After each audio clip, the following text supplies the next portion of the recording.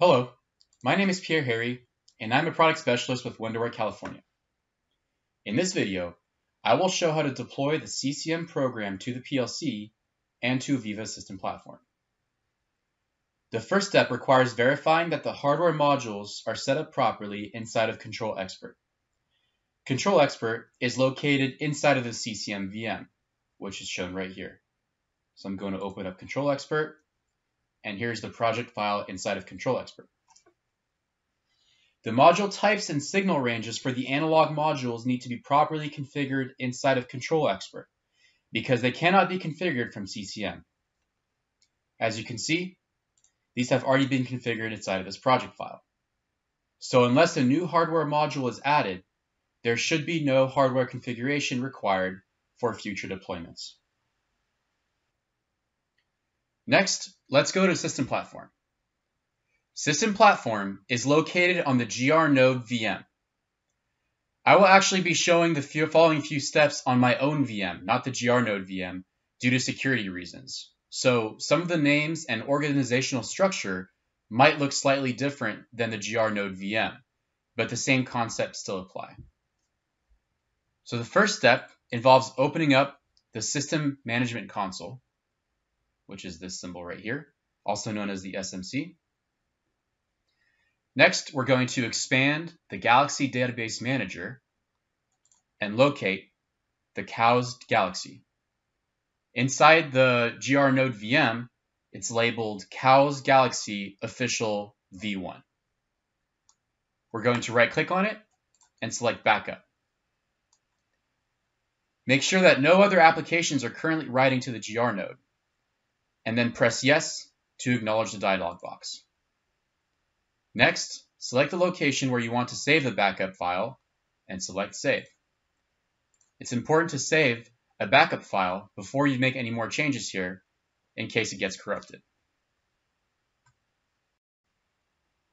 Next, open up the System Platform IDE, which is shown right here, and make sure that all the objects are checked in. You can view these objects on the bottom left and opening their associated folders. If an object is checked out, it will have a little green check mark to the left of it.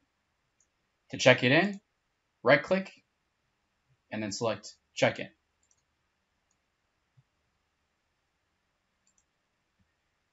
If any object is checked out during the deployment process, it could compromise the system. So please make sure that all the objects are checked in before proceeding from this step. Now, let's go back to the CCM VM and open CCM, which is shown right here.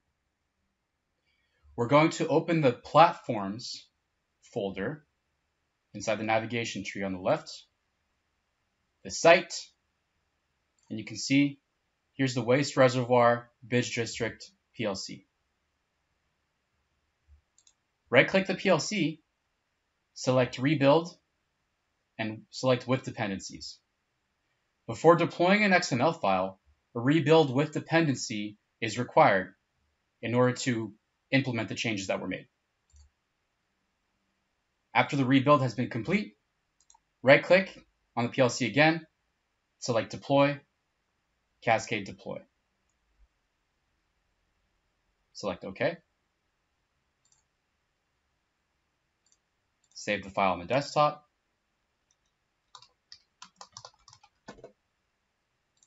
And this will produce an XML file from CCM that can then be loaded into System Platform and the PLC software Control Expert. Next, we're going to open up the Unity Proloader in order to load the XML file onto System Platform and the PLC. First, make sure your Control Expert and CCM instances are closed, or Unity Pro won't open. Go ahead and open up the Unity Proloader, and it will incite you to select your XML file. Go ahead and click on your XML file that you just generated and click Open. At this point, you should see the PLC name, the IP address, and the .stu file, which is the hardware config file. If the hardware config file is incorrect, click on the ellipses to the right of it, navigate to it to open it up. At this point, If you click OK, it will load the XML file onto the SCADA system and PLC software. After the XML file has been loaded, there are two more steps to accomplish. The first one is to deploy the imported memory inside of CCM. So go ahead and open up the CCM project file, which is inside the CCM VM.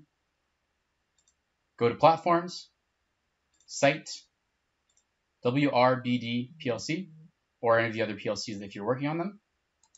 Right-click and select Import Deployed Memory. The final step involves, inside of Control Expert, transferring the project to the PLC. So inside the CCM VM, open up Control Expert, the project file, click on PLC, and then you're going to click Transfer Project to PLC.